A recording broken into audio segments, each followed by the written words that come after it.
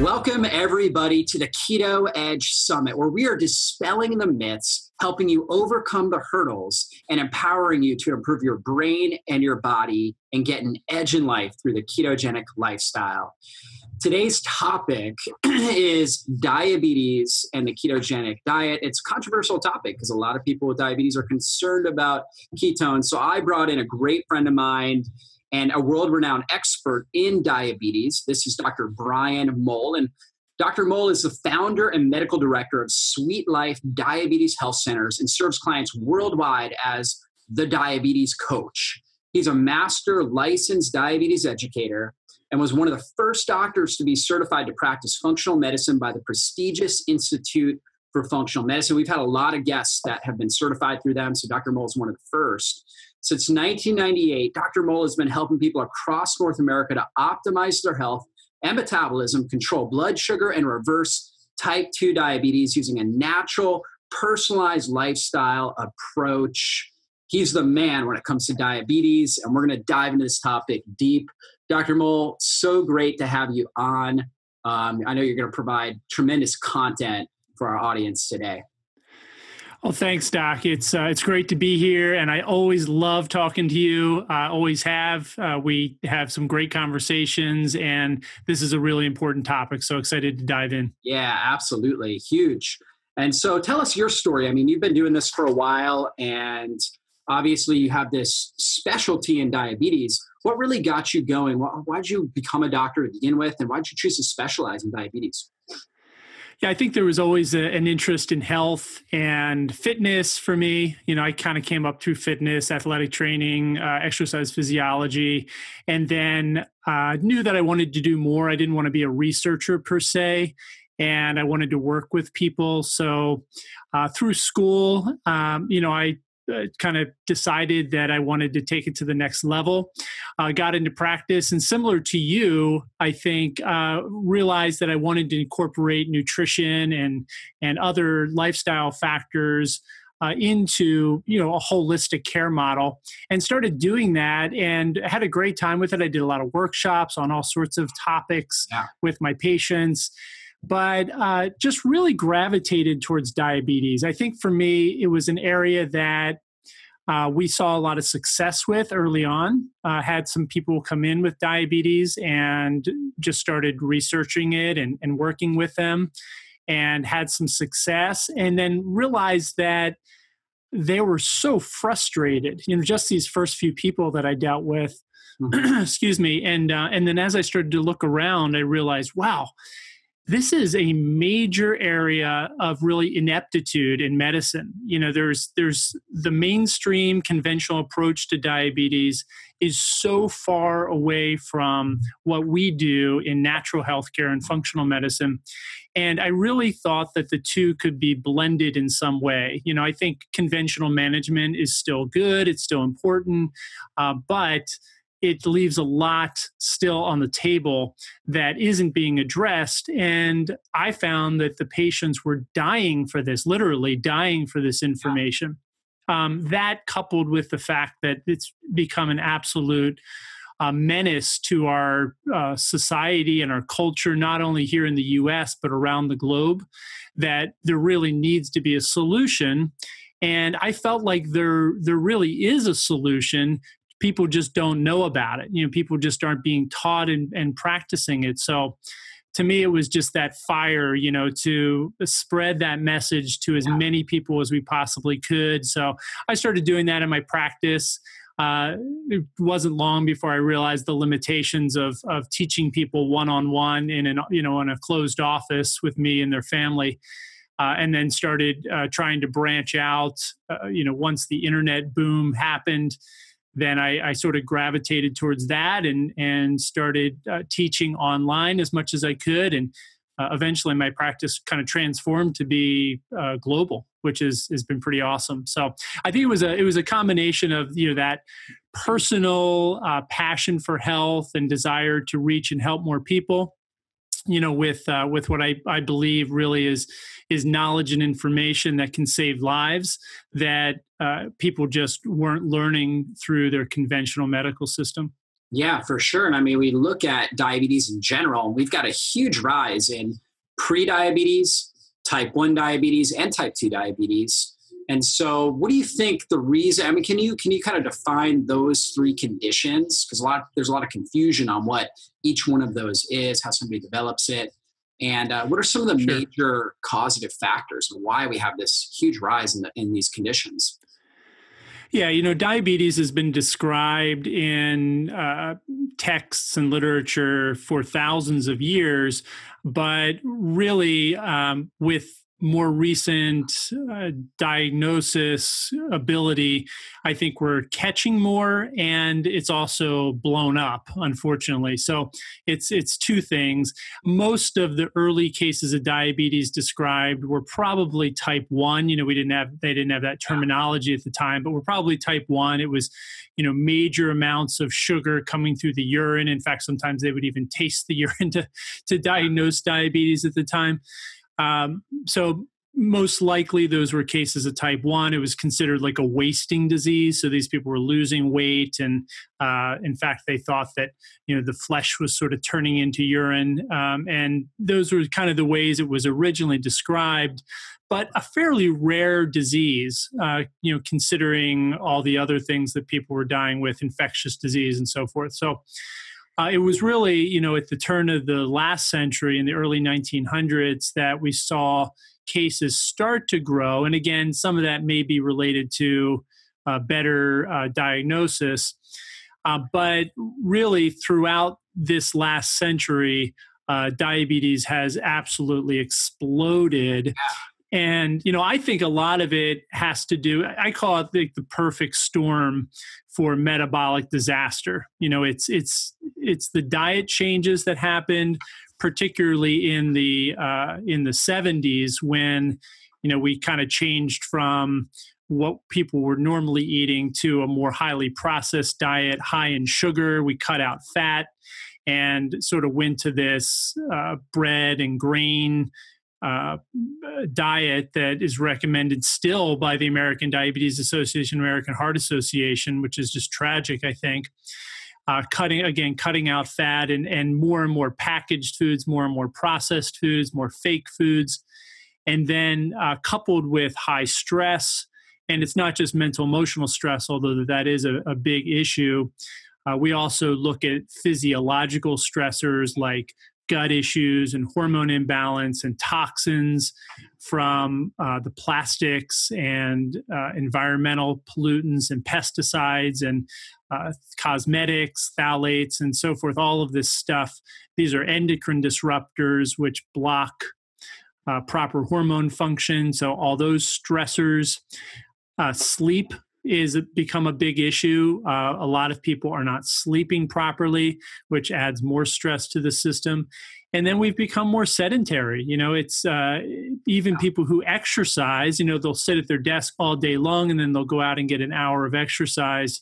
And then they'll come back and they'll sit on the couch and watch TV and go to sleep. So we're not active like we used to be. We're not out, picking and growing our own food or chasing down and hunting and so forth. So I think all of these factors, it's not just the diet, although that's a big part of it, but all of these factors create this perfect storm for metabolic disease. And that's diabetes. It's many forms of cancer, heart and cardiovascular disease, and even things like brain disease, dementia, and Alzheimer's. Yeah, absolutely. I mean, we think about neuroinflammatory conditions, which are also on the rise, like Alzheimer's disease, for example, and they're calling Alzheimer's type 3 diabetes, so a whole new classification. So type 1 is, we know that that's autoimmune based. Type 2, there's more research coming out about how that can be autoimmune. But, it's typically adult onset, and you've been saying, hey, now we're seeing it in younger and younger people. Yeah, certainly inflammatory. There's certainly an inflammatory connection. Right. There's an inflammatory connection there. And then now they're saying type 3 diabetes is kind of this diabetes or insulin resistance in the brain. Can you explain more about that?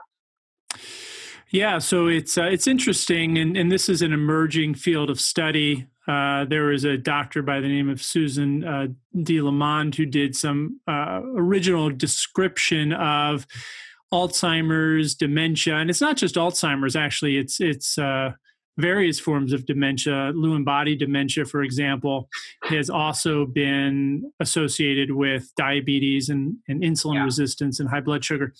So dementia, Alzheimer's disease is obviously the most common form of adult dementia. But there's a connection there somehow with blood sugar and insulin signaling, metabolic disease or metabolic dysfunction.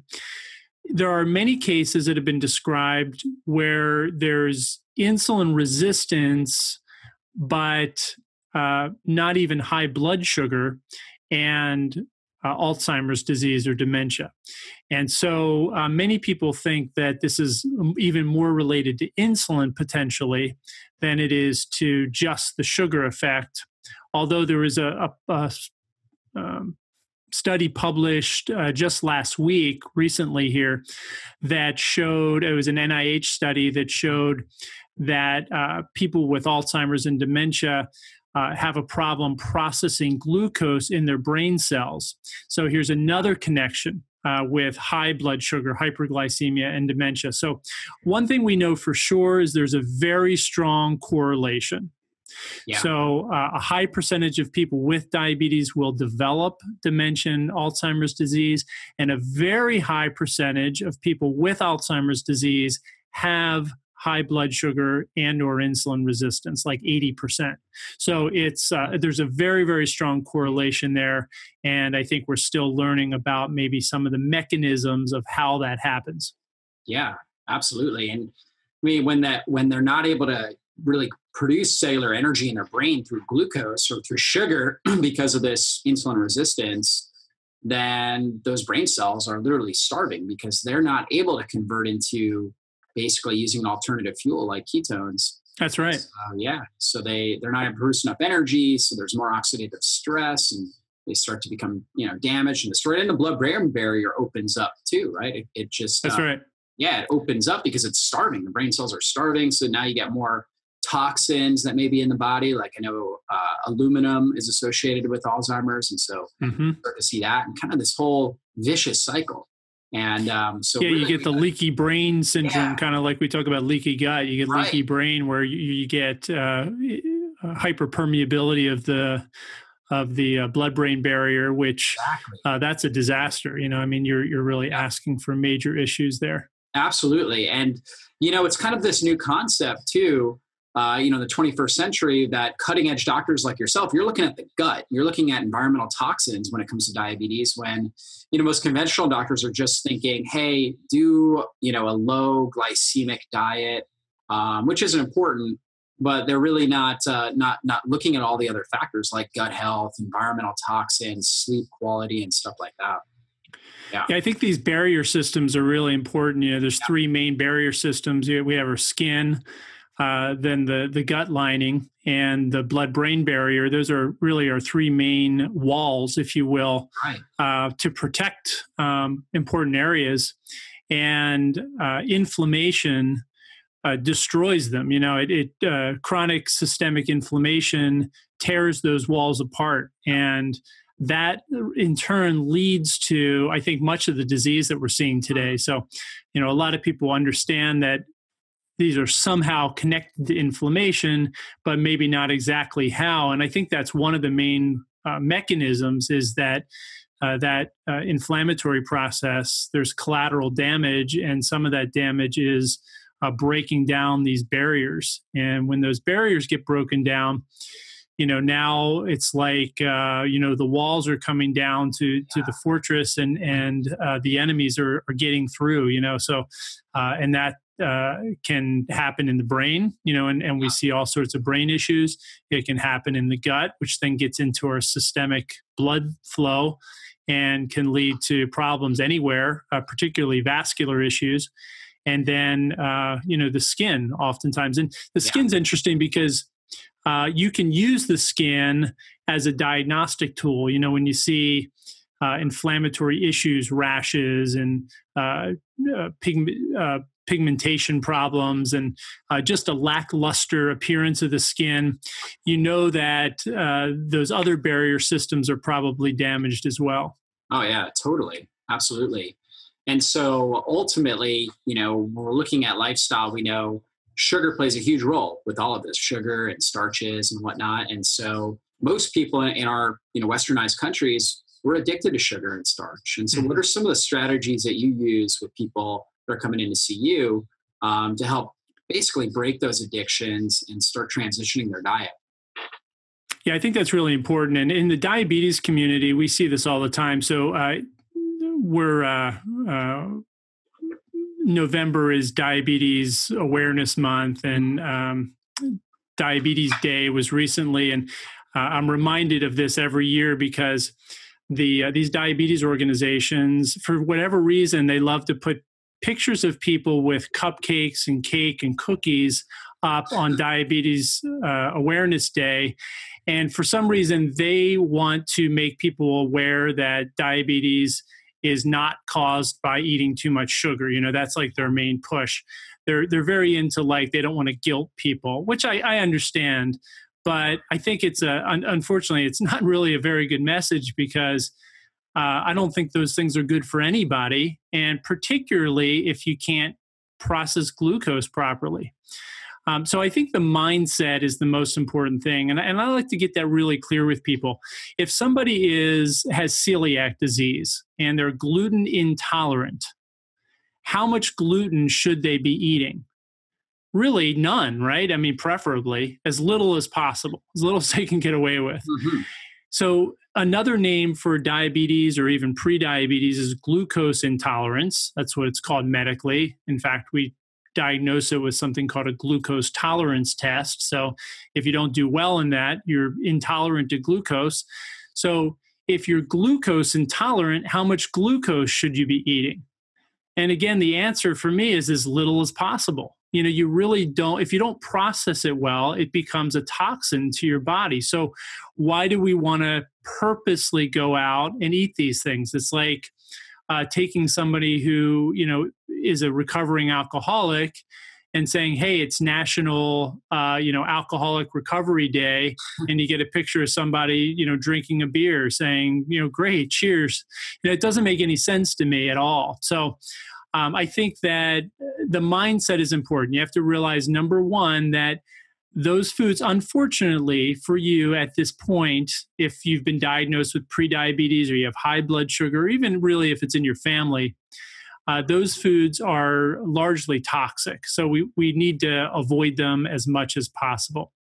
The interesting thing about glucose is the liver can make glucose out of fat and amino acids. So we really don't need to consume it at all.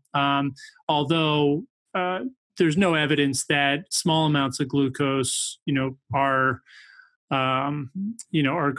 really all that damaging. I mean, you can argue where that line is, and that becomes, I think, very individualized. Mm-hmm. But, small amounts of glucose are probably fine for most people, but we want to limit it as much as possible, right. And that's, it's the mindset, and realize that you don't need it and you can certainly do without it. So I think that's an important starting point. And also realizing that it is addictive. As you mentioned, sugar is highly addictive. It acts on the addiction centers of the brain, the nucleus accumbens, it's called, to stimulate the pleasure reward system. So when we eat sugar, we feel good in the short term. We get sort of that quick high, but then when we come off of that high, it creates in the brain and in the metabolic system a cascade of negative reactions, a negative domino effect. So our brain, once that reward button isn't being tapped anymore, we want to go tap it again. So we want more sugar or carbohydrates or God forbid something else, where we get addicted to something else. And in the metabolism, the physiology of the body, we get this blood sugar roller coaster, where we eat sugar and we get an insulin surge. Most people become insulin resistant very quickly. And their blood sugar drops or eventually stays high, and they can't utilize that sugar, so they crave more and want more, and it just becomes this never-ending cycle. Most people are aware of this. If you eat a breakfast with a lot of carbohydrates and or sugar, a glass of orange juice and a donut, or make it a little healthier, a bowl of oatmeal, let's say some fresh squeezed juice, you're going to feel hungry typically an hour after that meal. And you're going to typically feel rotten. Your energy is going to plummet. You're going to feel awful. And this is this is the prescribed diet for people with diabetes. I had a patient of mine, a client of mine, take a picture of his hospital meal. He went into the hospital for an unrelated issue, and it's marked that he's a diabetic on his chart. And he showed a picture of his meal. I kind of added up the carbohydrates in his meal. It was like 70 to 80 grams of carbohydrates on one plate, and then of course they inject him with insulin. He's on insulin the entire time he's in the hospital, even though he wasn't on insulin. And that's how they manage diabetes. It's absolutely insane. So, the first thing is realizing that sugar is not necessary, and it's very addictive. And if you have blood sugar problems, high blood sugar, diabetes in the family, obesity, metabolic issues, low thyroid function, any of these things, you really don't want to be consuming sugar. Really we want to move away from that as much as possible. So I think those are a couple of things to think about, but I think it all starts with mindset. People get this idea that they're depriving themselves if they don't eat the traditional ice cream or those sweets or those cookies in the holidays. They don't indulge in these things, and I think we really need to make a mental shift away from those things. Yeah, I mean, totally. And the reality is that people start to realize, they say the illiterate of the 21st century are not those who can't read and write. All of us can read and write in westernized countries today's day and age, but they're those who can't learn something, realize it's not serving them, choose to unlearn it, realize, hey, I'm not going to follow that anymore, and then relearn new strategies that are going to help them. And so many of us have been conditioned. I know you and I'm sure, I know I grew up, it was Cheerios or oatmeal in the morning with banana and with orange juice. And so all of that just spiked my blood sugar. For lunch, it was peanut butter and jelly sandwich, and it was pretzels because we were health conscious. So we didn't go with Frito-Lays, we went with pretzels, which are all high carb. And then for dinner, it was usually like pasta and vegetables, spaghetti, stuff like that, which is all super high carb. And so my blood sugar was all over the place. And, another big myth too is that people think that, in a sense, only overweight people get diabetes. And in my family, my grandfather had diabetes, and he was really, really thin, right? He was lean. And I know for myself, I'm real sensitive to sugar and insulin. And so if I overconsume, I definitely would develop diabetes. And, kind of like what you were talking about as well with sugar cravings, for me, for today's age, I think I've evolved. My taste buds have evolved now, but it really took many years of conditioning, because as I was kind of going through this journey, if I did indulge in something that was higher in carbs or sugar, the whole next day I was craving sugar. It would literally take me 2 or 3 days to stop having the sugar cravings. Now it's I feel so bad because I've been doing this so long. When I do eat it later that day or the next day, I feel so bad that, and I understand cause and effect, that the pain associated with how I feel is associated with those foods. And so I no longer have the craving because I just don't want to feel bad like that. Yeah, there's something that I noticed being in professional conferences and things, going through my functional medicine certification, certainly, but we see this in professional circles for people who do this type of work. And I call it the big shift or the big leap, where at some point you and I and a lot of our colleagues made this decision or trained our bodies long enough to where we didn't have to make a mental decision every time somebody put a cookie in front of our face.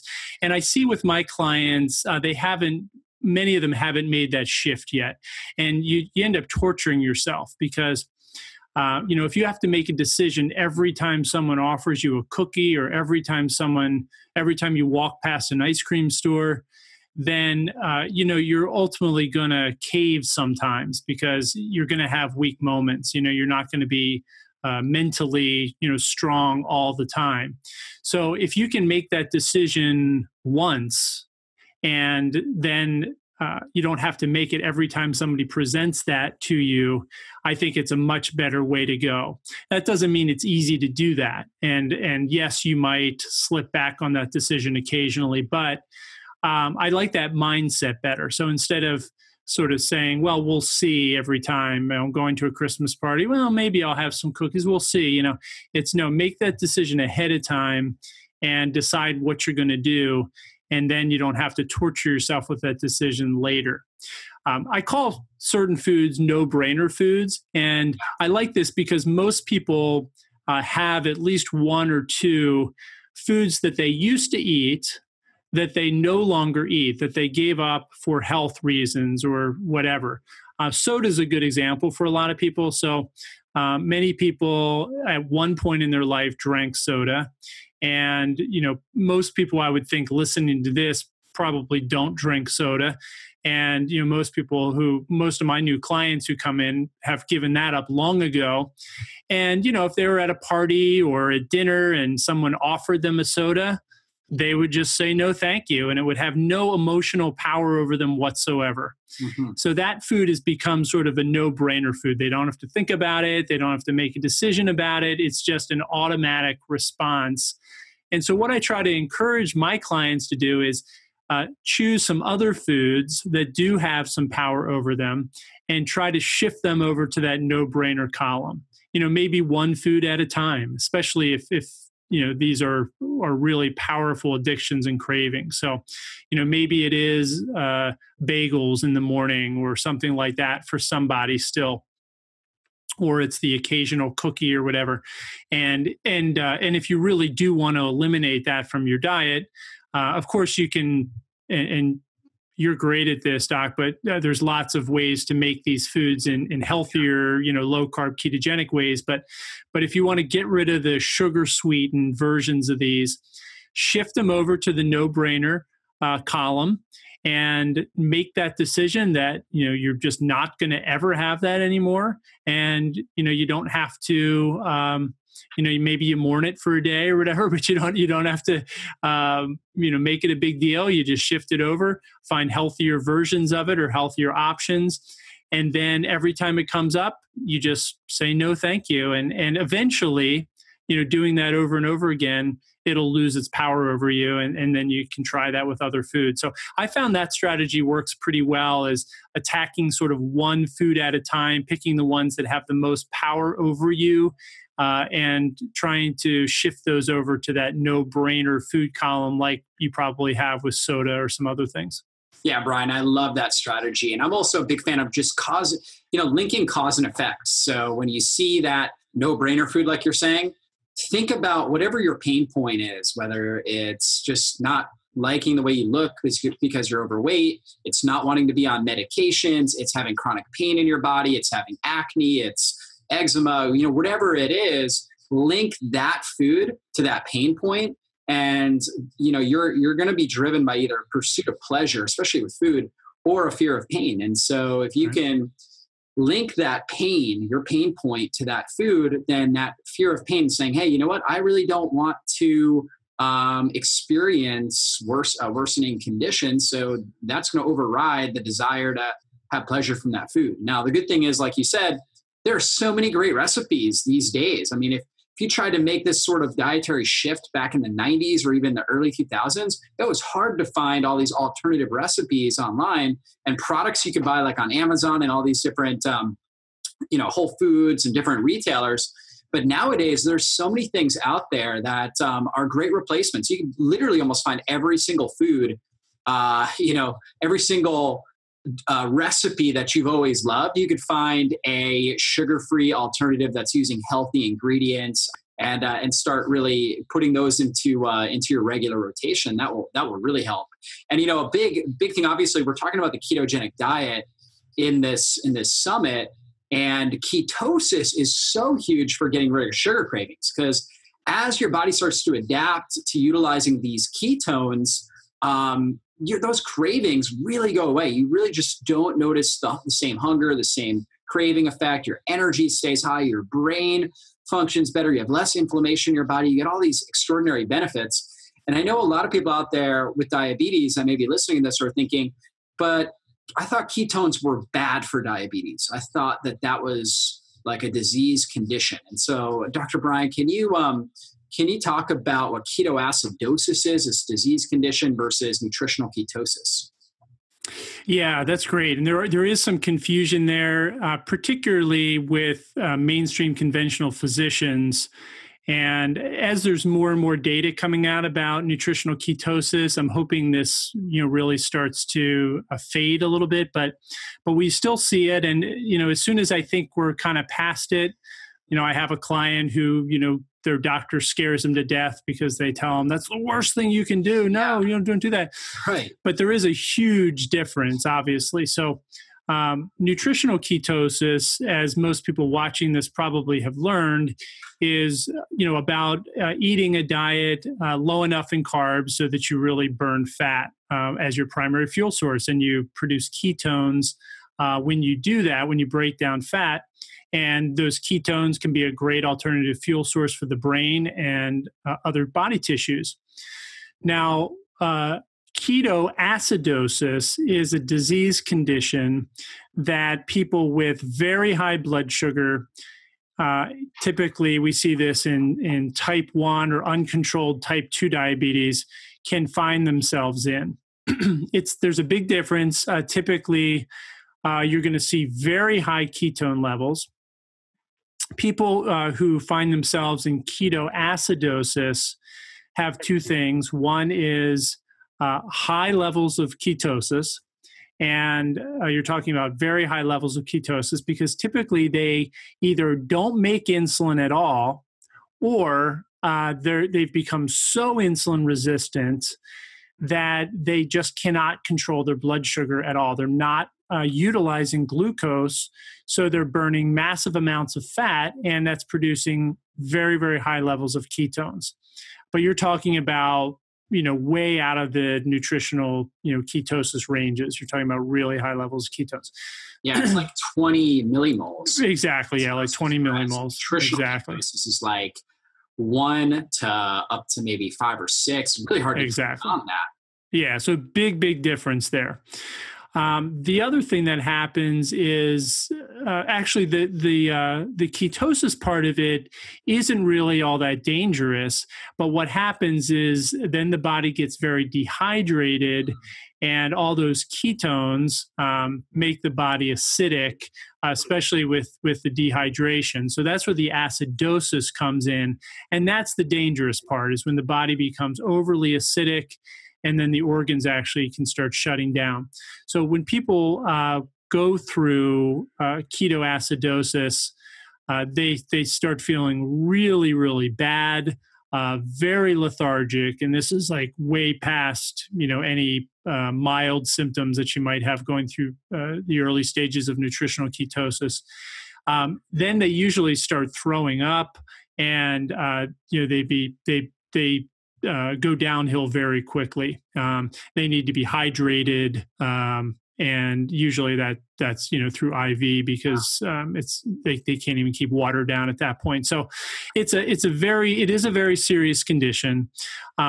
It's rare in people who have controlled blood sugars, so we don't see it as much anymore. And it's usually in people who, we'll see their blood sugars are like in the 400 or 500 range. They're super high blood sugar, and usually they don't make insulin, or they're so insulin resistant that again, number one, their blood sugar is very high, and number two, they're basically just not able to use whatever insulin they have on board. So it's a rare condition.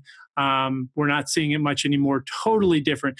If you have sort of mild elevated blood sugar, like you're in a pre-diabetic range, or even, a blood sugar less than 150 fasting, you're not going to go into ketoacidosis unless, I've seen one case where somebody went into ketoacidosis with, without super high blood sugars, but they were already sick. They were dealing with an illness. They were already really dehydrated, and basically they lost control of their blood sugar very quickly. But that's not the population probably that's listening to this. And even if you have diabetes, if you're controlling your blood sugar, there's no risk of going into ketoacidosis. And you can use nutritional ketosis as a great strategy to improve insulin sensitivity and improve your blood sugar. Yeah, and from what I understand, ketoacidosis only occurs when that individual is not able to produce any insulin. And right. They have really high blood sugar because they can't have insulin takes the sugar out of the bloodstream.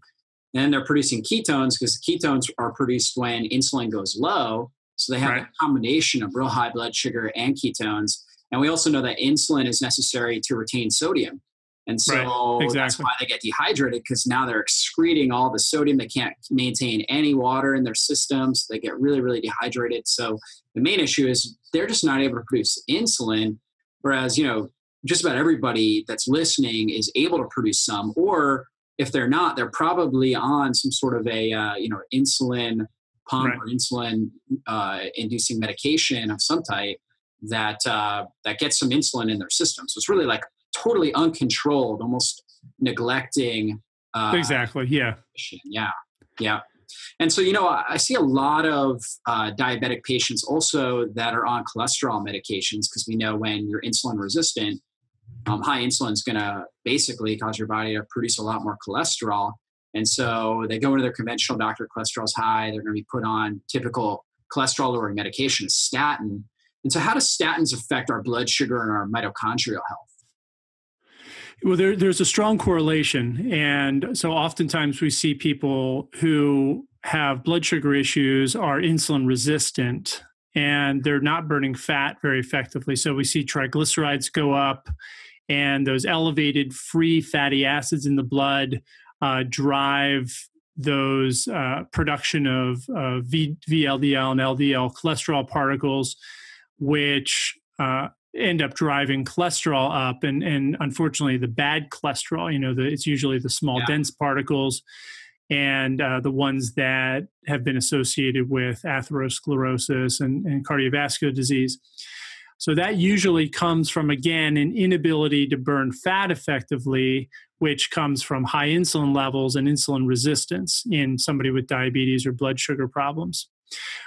As you mentioned, it's standard therapy now to recommend a statin medication for anyone with diagnosed diabetes, whether they have cholesterol problems or not, which to me is almost crazy, because statins have been associated with causing hyperglycemia and diabetes. Not only that, statins can deplete coenzyme Q10 and vitamin B12 and other important nutrients that are important for nerve health. Yeah.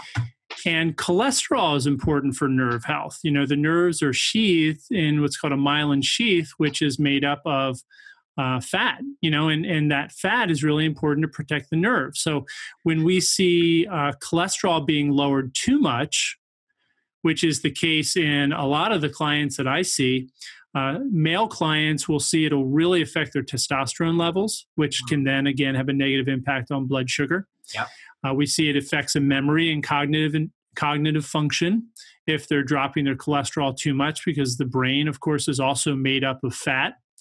And it affects nerve health. So we see an increase in things like peripheral neuropathy, which is that numbness, pain, and tingling that many diabetics suffer with. But we see that increased in people who are using statin drugs. So statins will affect all of those areas, plus, as you mentioned, Doc, the mitochondria. And the mitochondria is where fat and glucose get burned essentially for fuel or cellular energy. And we need cofactors to make those conversions happen. One of them is coenzyme Q10. So a statin drug is basically it blocks the production, blocks an enzyme, which is important for the production of cholesterol in the liver. But that same pathway is also essential to produce coenzyme Q10, and we need that CoQ10 for our mitochondria to function properly. So, not to mention cellular health. So the cell membranes are also composed of what's called a lipid bilayer of fat. So when we interfere with the body's production of what I consider to be an essential nutrient, cholesterol, it's going to have a whole cascade of negative effects. And we see that in clinical practice. Yeah, absolutely. And, we're talking about mitochondria as a cholesterol-lowering medications. They basically poison the mitochondria. And that's where, your body can burn glucose without the mitochondria. Right. But you can't utilize ketones without the mitochondria. Ketones, they go right into the mitochondria, are used up for energy, and produce a rampant amount of cellular energy through the mitochondria. So if you're poisoning your mitochondria, you're really not going to be able to be keto adapted. And so it's going to lead to furthering blood sugar issues and dependency on carbs and sugar and stuff like that. And so I just see so many problems with those types of medications. And in general, I would say, just as a clinician, that very few, if any, people really need to be on cholesterol-lowering medication. What are your thoughts on that? No, I agree. I think there might be a case for people who have had a heart attack already or cardiovascular event, and they're still sort of maybe older middle ages, 40 to 60. There is some evidence there. Of course, I think lifestyle can do a better job, but statins are somewhat anti-inflammatory and can certainly lower LDL and total cholesterol. How much that really impacts longevity and heart health and cardiovascular health is very debatable. So I would say for almost everyone, there's really no need for a statin. And I think even for the people who seem to benefit from the research from statins, I think lifestyle changes can do a much better job. Yeah. And if people are going to be on statins, they should definitely make sure they're taking coenzyme Q10. You want to support and B12, like you were talking about. You want to really support that mitochondrial cofactors. You want to make sure that you're supporting that. So I think that's super essential. And so what are some other supplements that you like to use? When we're talking about the ketogenic diet, you like using that with your diabetic patients. Mm-hmm. What are some supplements too that can help them to stabilize their blood sugar and help improve their ability to get into ketosis? Yeah, well, I like carnitine too for fat burning. I think that's really important for a lot of people, especially if they have some mitochondrial issues. A good B vitamin, broad spectrum B vitamins can be important. It provides a lot of those cofactors for the citric acid cycle and all the things that happen there for energy production. Mm-hmm. I also like chromium for most people. You can test chromium levels through, an intracellular chromium test, but I found that most people with blood sugar issues are either borderline or low in chromium, cellular chromium. So I think some chromium, I like the polynicotinate chromium. I think at least, maybe 400 micrograms of that a day is a good idea for most people with blood sugar metabolism issues. I love alpha lipoic acid or R-lipoic acid. I think those are really important nutrients to protect nerve cells in particular, and liver cells and kidney cells and cardiovascular, the endothelium of the cardiovascular system. I think that's a really important nutrient. I love curcumin, turmeric, or actually taking curcuminoids. I think that reducing inflammation naturally with a spice like that's been used for thousands of years is really important. I love to do that golden milk with some coconut oil or coconut milk, and sometimes I'll use coconut oil or ghee, and then ginger, black pepper, and curcumin or turmeric. That's sort of like one of my go-to health cocktails to reduce inflammation. I try to do a cup of that almost every night. And so I think those are important. I love to try to get things in through food as much as possible, fiber in particular, and some of these other spices. Cayenne pepper can be really good for inflammation and blood sugar health. But sometimes we do need to supplement with nutrients. That's chromium, I think, is a big one. Alpha lipoic acid, as I mentioned, and carnitine, and then the B vitamins, as I mentioned as well. So there's a lot more, but I think that's probably a good start. The last thing I'll mention, last two things, are oils. And so omega-3 support is really important for cellular health and for inflammation. Most people still consume way too many omega-6 fats and not enough omega-3. It's just not very prevalent in the Western diet. So, we have to kind of go out of our way to get more omega-3. And the best source is going to be, those cold water fish and fatty fish. And unfortunately, there's concerns with mercury toxicity and other chemicals. So obviously, we try to do wild-caught fish as much as possible. But, I think that's one that probably should be supplemented so we can get adequate doses of omega-3. And then those short or medium-chain triglycerides for fast-burning fuel like MCT oil or even coconut oil is great for the brain, great to shift the body into fat-burning ketone production.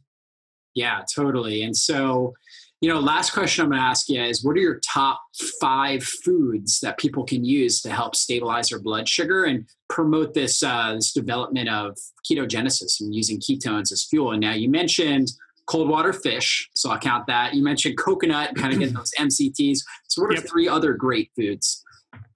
This one is controversial, but I still love eggs. I think eggs are a great protein source.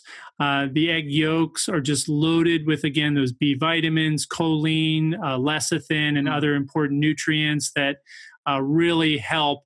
There's some in the vegan camp that would say eggs are the worst thing in the world for somebody with diabetes, but I have just not found that to be true at all. I think eggs are highly beneficial. Any type of fibrous, above ground vegetable is really the go-to food for somebody with blood sugar, I think, blood sugar problems.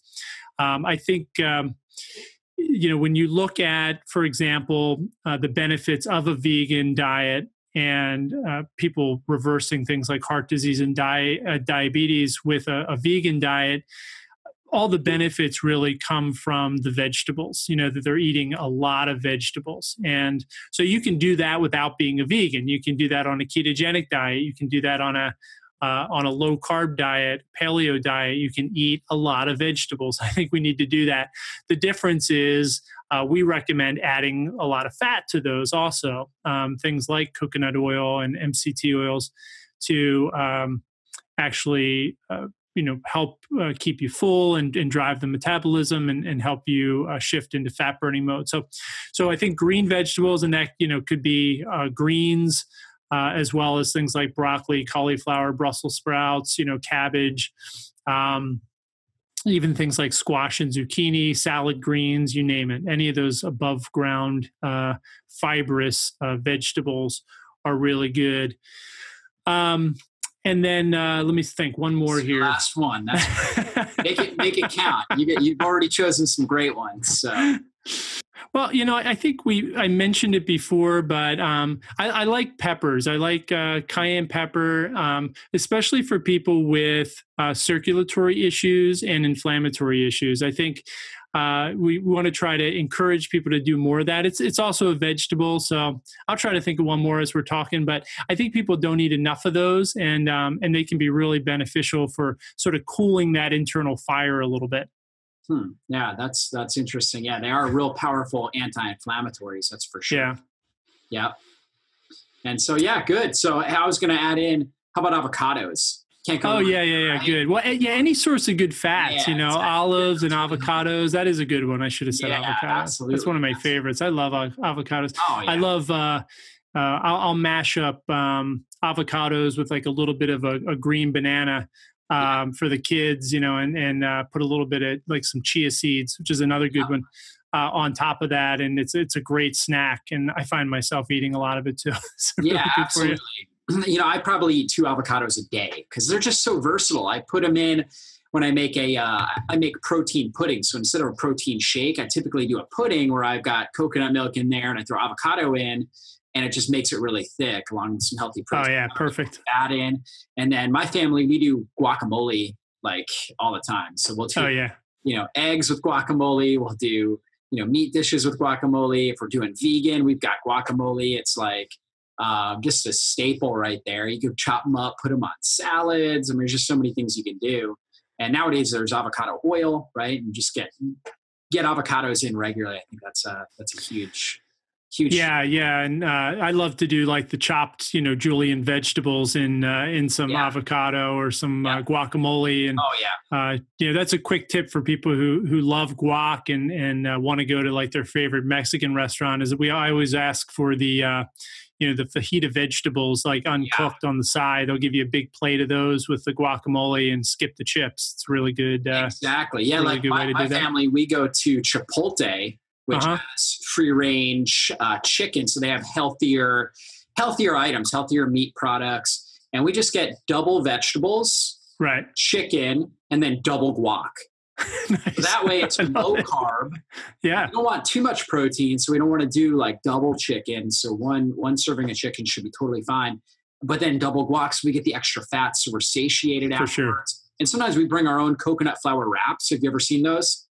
I have. Yeah, Oh, those are they're great. awesome. Yeah, and so and then we'll just portion it on the coconut flour wrap, and Nice. we eat it just like that. It's so good. It's keto. It tastes amazing. So it's another good Perfect. strategy. I Yeah, love it. absolutely. So really good stuff. Brian, this has been an amazing interview, and I really appreciate you bringing your expertise on diabetes and really some practical strategies people can apply to start to follow this ketogenic approach, and really giving people hope that diabetes is not a life sentence. I mean, you see in your clinic all the time when people start following these lifestyle strategies, they adopt it.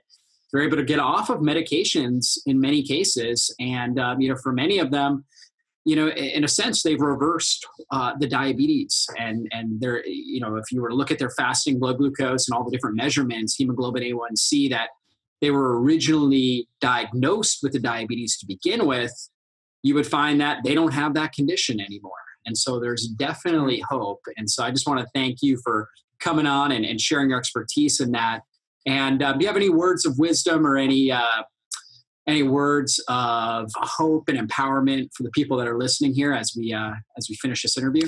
Well, I think it would just be that, almost exactly what you said, that there is hope that even if you've been diagnosed with type 2 diabetes, you can still turn it around. And people aren't hearing that from their conventional doctors, unfortunately. They're hearing that there is no cure, which I don't really like that term, but the idea is that diabetes can be turned around and reversed, and you can get control of your blood sugars again. I do this thing called the 8-week blood sugar boot camp, and you've been a guest interview on there as well. And we just actually wrapped up one of the programs, and it's my favorite week because it's like a love fest at the end. We do like a wrap-up call, and I get like a dozen or more people sometimes, waiting in line to come share the results that they're getting. And it's amazing. It like literally, I'm high off of it for weeks because people talk about, how they've been struggling for years and nothing's worked. And they're able to bring their blood sugar back down to near normal. People have lost, in 8 weeks, 20, 30 pounds. And, they've broken through cravings. They don't crave sugar anymore. And, we teach the same principles that you're teaching here on this summit. It's a good low carb ketogenic style diet, getting the body to burn fat, lowering insulin levels, becoming more insulin sensitive, and then getting the lifestyle under control, sleeping well, handling stress, fixing some of those other issues like gut problems and hormone balance, putting all that together. And the body is an amazing healing being and has this incredible potential for health and healing. And if you do the right things, the body's naturally going to move back towards health. And that's really the miracle. Yeah, I love it, Dr. Brian. Thank you for giving us that message. And how do people connect with you and learn more about you and the things that you're doing? Yeah, they can just go to drmowll.com. That's drmowll.com. And that's, of course, that's my website. That's my hub. You can find out about the different programs we do, check out our blog, get on the mailing list for things that we send out. So just go to drmowll.com. Yeah, absolutely. Well, thanks again for being on, Dr. Mowll. And if you, the listener, have gotten value out of this interview and really want to dive deeper in this idea of the ketogenic lifestyle, then I want to encourage you to consider owning the entire Keto Edge Summit for yourself. That way you get all the interviews, lifetime access, can listen to them at any time, the transcripts, all the bonuses that we have, really just a plethora of information and inspiration to help you navigate this journey. And if you do that, we would be super honored. And we would just be blessed if you chose to own this for yourself. So we will see you on a future interview. God bless everybody.